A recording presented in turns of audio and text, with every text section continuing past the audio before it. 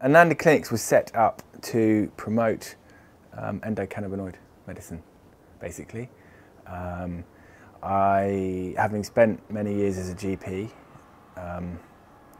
sort of struggling to find solutions for lots of my patients, I realised that there must be something better, a better way to do it.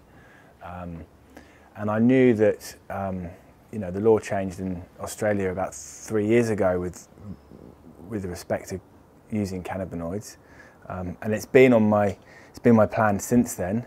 But it took a long time for the medicines to actually become available, and different choices and selections for patients. And I suppose towards the end of last year, I realised that there's a huge amount of viable treatment options now. And once I realised that, there was just no doubt that this clinic was going to be born. And I've lived on the North Coast for a long time, and so with that decision there was no doubt that that clinic would be born in Byron.